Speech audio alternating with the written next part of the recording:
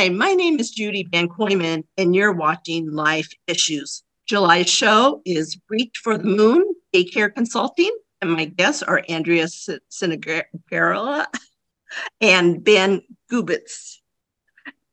Welcome, both of you. Thank you. Thank you for having Thank me. you. Nice to see you. And Andrea, I'm going to start with you. What was your past professional background? So my past professional background, I started out as a nanny, up until I actually went into Salem State University to get my degree in early education. So I have my degree in early education and psychology. From there, I started working at a daycare in Medford. I started out as an assistant teacher, knowing absolutely nothing, and then got all my certifications, learned a lot of hands-on training, got to know my kids inside and out, and then became director. And once I was director, that's where I kind of decided that there was something more I wanted to do. So that's where I'm at now. And I'm a consultant for daycares, and I absolutely love every minute of it. Great. Okay. So you're going to be doing this for a while, you think? Yeah, absolutely. Yeah, good. And Ben, how did you know Andrea? Well, I first met Andrea when we entered our first child into daycare when she was 3 months old in Medford, Massachusetts. And she was such a teeny tiny little baby. She was our first baby. And there, we always had those kind of, and I'm sure so many parents feel this, those jitters with the first time you actually give your baby over to, other humans to look after them and care for them. And that was in early 2014.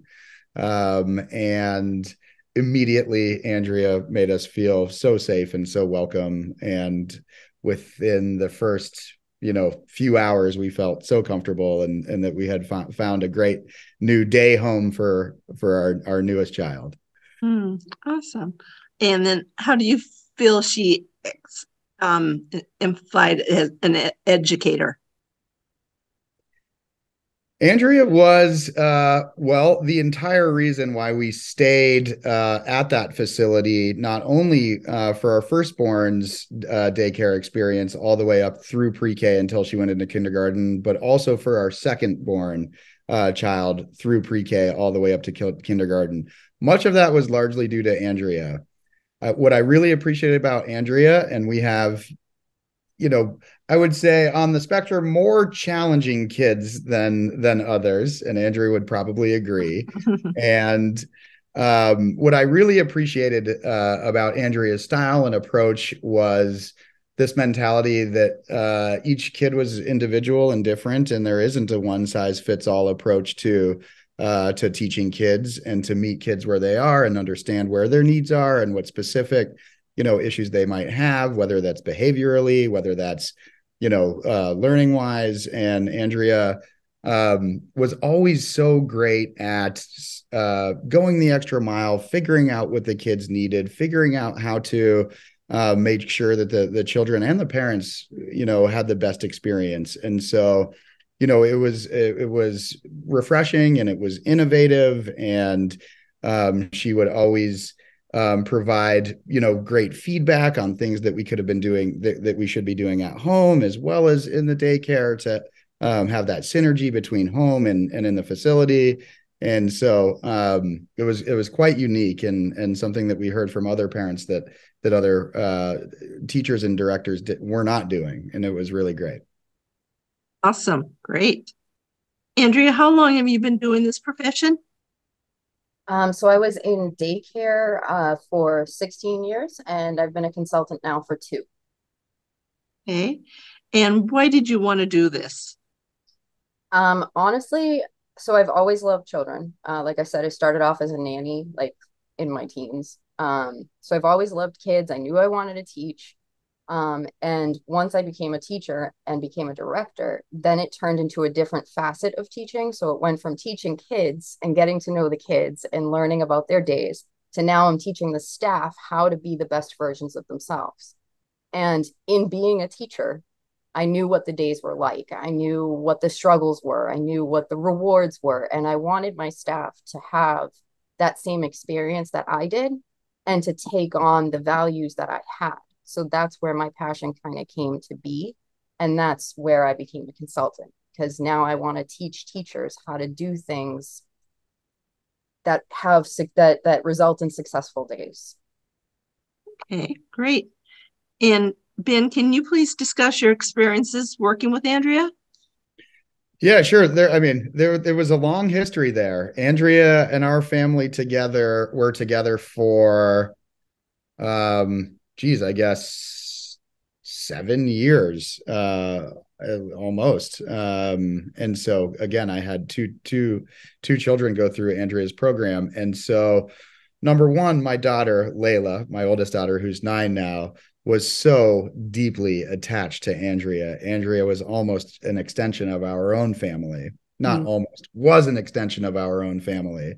And we had daily interactions with Andrea, for sure, twice a day at pick up and drop off. And Andrea was very transparent about what the kids were learning, what the goals were for the day, for the week, what the curriculum, could and should be, where the kids were, really thriving, where the kids needed a little bit more work. Oftentimes there were several times throughout that period during the middle of the day where there'd be issues, behavioral, and she would really approach it with such gentleness and kindness and understanding. I think that what was so special about Andrea is she did care so much and so deeply about the kids. And she really did, understand what it was like to be a teacher in a classroom in that type of setting, which was such a challenging job, I can imagine. And so I think just through, the compassion and the empathy that Andrea showed, we were always so impressed, and learning, definitely came first. The children's well-being and safety, of course. But it wasn't just a daycare. And Andrea, I don't think ever subscribed to the notion to where you just drop the kids off at a daycare and just keep them busy. No, that her approach was very methodical and prepping them, for success to once they got out of preschool and into kindergarten, that then they could start on a good foot and very successfully once they got to kindergarten. When both of our kids did get to kindergarten, again, in large part due to Andrea's, wonderful tutelage, they were extremely prepared by the time they got to kindergarten, behaviorally, academically. And I think it actually kind of, set them, apart from some of their peers that may have not had that kind of care that Andrea provided, which is a shame, because I think that should, every kid should have that opportunity that Andrea provided to us. Okay, great. And Ben, do you feel Andrea advocated well for your children? Oh, no question about it. No question about it. She was a tremendous advocate for my kids. Again, we were so close. Our lives were so intertwined, and my daughter especially, was so connected to Andrea on this physical and emotional level. Layla certainly had her challenges in terms of the ability to deal with frustration and emotion and perfection and all of these things that she had as a part of her personality. Andrea was always helping us to strategize and how to figure out how to specifically deal with Layla as an individual, not just as another kid or not just what she read in some textbook, but really, zooming out, taking a holistic approach to understanding the child as an individual. And that was so important. It really did help my daughter in her younger years, as well as my son, Judah, who's 7 now and in first grade. Neither of them were a walk in the park. But Andrea certainly, advocated for them, as an individual person, as a young human, not just a client that was dropped off that happens to be young, which was just a really special feeling. And we felt so great and so much love there. Okay, great. And Andrea, one of your services is virtual professional development. Can you please tell us what that entails? Yeah. So for professional development, clients will reach out looking for training hours for their staff. So it could be a group, it could be a one-on-one where I just train like new staff in whatever is needed by the school specifically. And what I need first and foremost is a solid background in EUC licensing. And then I'll take it from there depending on what the school needs, whether it's challenging behavior, staff burnout, team building, regulations, safety, healthcare, all of that. I also do curriculum implementation, which would involve, I would come in and give them templates that they can use for their school that I've created. I can give them packets of specific curriculum things that maybe they wanted to do in their school moving forward. But basically, it's usually 2 hours to 8 hours long. And I'll talk about ways to, like Ben said, advocate for the child, make sure that they are getting the things that they need from the teachers, from the administrators, if they need special services outside of the school. And I'll do that in a training, just like specifically towards like my challenging behavior one is kind of the biggest one. And I feel like I'm more close with that one as well, because I feel like in my experience working with hundreds of kids over the last few years, it's just been, I know that at the baseline, my biggest thing in my trainings is that these educators need to get to know their children. So that's a big part of my professional development standpoint. Okay. And you have ongoing weekly consults, enrollment, et cetera. Can you tell us what those entail? Sure. So my consultations, I call them hand in hands, because I always believe that sometimes you just need to grab onto someone and have them walk you through. I kind of put it out as, I've been there. I know what I needed as a teacher. I know what I needed as a director. So I'm here to be that person that you need. And it could be anything from marketing their business, setting up a budget, working on licensing preparation, getting ready for a visit from the licensor.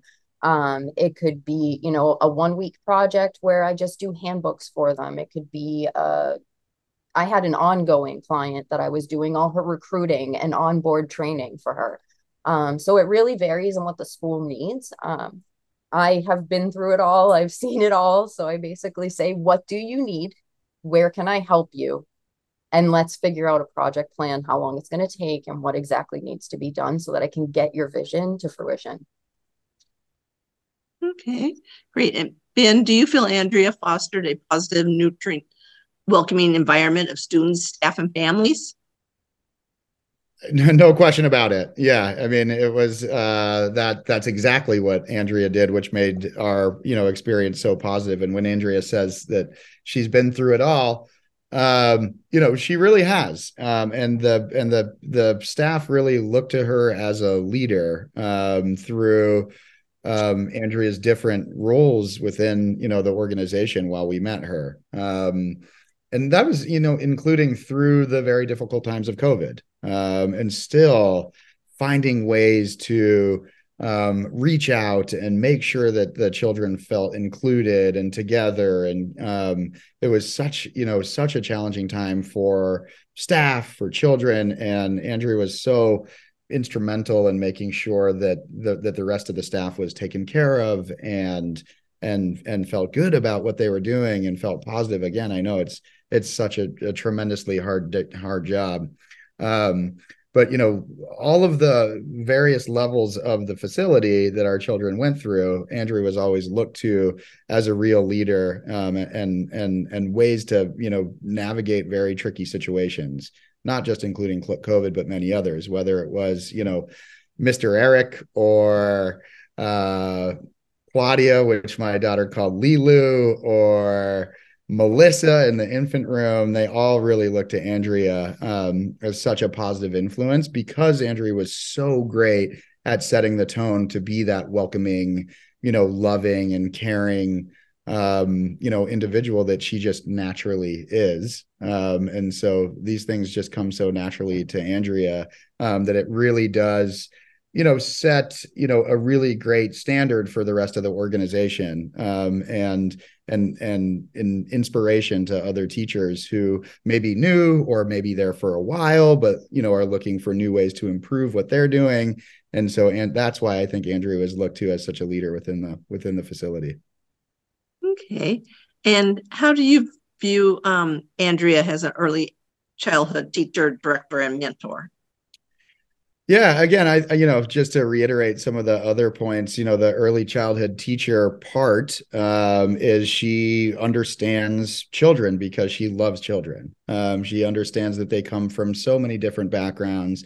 They have so much different experiences and various level of abilities, and being able to meet them where they are and understand where their needs are. From personal experience, our children were, I think, a little bit later to the show in terms of understanding their alphabets and general ABCs and that sort of thing. And so Andrea, had all these great creative ways that made learning fun for the kids, but also for us parents at home, and different strategies that we could use to get our kids engaged and make learning come alive, not only in the classroom, but also at home. In terms of mentorship, like I said, all of the staff, deeply respected Andrea. And when, Andrea, while I don't think it happened that frequently, if she was ever out, it was felt. And so, it was felt because she had such strong leadership, within the facility, and all of the teachers just, I think appreciated and admired how she was able to inspire others. And as you're going through, and, as she started off as she mentioned, as a teacher, and then worked her way up through the director level, there's so much other stuff that comes with being a director. And I think a big part of that is staff support. And why that, in my opinion, why that's so important is you need to have happy teachers. And if you have happy teachers, ultimately, I think that you'll have happy children. And so, with Andrea's leadership, I think that the teachers that were, a part of the facility, they felt that they were supported. They felt like they were learning and growing. They were excited to be there. And I think that really translated to our children being excited to be there. Because again, and I can't imagine how difficult and challenging the job is, but I know that it is. And it's can be, I'm sure, very hard days, great days, but also very hard days. And to have that leadership, inspire the staff, I really think translated to the classroom, to help, shape these happy and healthy young children, especially my two, to where they are today. Great. Andrea, would this training work with any other profession? So I had to give this idea a little bit of thought. I think it would. And more than just in a daycare kind of mindset, I think because of what I do and what I believe in, I think my main experience is waking up and starting over every single day. I was actually told that a long time ago by one of my directors and this guy right here, that I had an uncanny ability to just keep going. And because of that, I feel like in general, you need that in life. You need to be able to put your feet on the floor in the morning and have a drive, no matter how big, no matter how small. If you don't have a drive, then you're going to have a bad day. If you don't have an excited kind of mindset or a positive mindset, even in the slightest, when you get to work or when you do that thing that you do every day, you're not going to want to do it. You're going to drag your feet. So I think, especially in childcare, you have to have that mindset, but you can apply that to any other area of your life or any other job or career. Mm. And Andrea, what is your motto and why? So my motto is kind of like a two-part. The first is, you have to, in order to be a good educator, you have to get to know your kids. That is my biggest thing. And when I was an educator, I wanted to know what they liked, what they didn't like. You know, I had students that preferred jackets all day long. I had students that refused to change their clothes. I had students that, you know, you can go down the list, students that needed special accommodations for noise control. You have to know why. You have to know how. You have to know what the family aspect is, what the dynamics are. Who was over last Sunday night for coffee, you know, that could impact their whole week. So you have to get to know their kids. And every day, my biggest thing was, how was their night? How was the weekend? What's going on this week? Any big events? Any, you know, like just let me know what's going on so I can prepare. You know, if there was a holiday coming up, I knew they were going to be all excited and crazy. So you have to get to know how they are individually. Not every child is going to come in and love the fact that Friday night is trick or treating, because some kids don't celebrate it, you know. So you have to get to know everything about the kid, about the family, about what's going on. So that's part one. It's a very long part one, but that's part one. The other side of it is you need to know who you are as an educator. Because if you don't know who you are as an educator, then like I said, you're going to have a bad day. If you know your kids and your kids grow to trust you, it's you that's providing that space for them to come to you.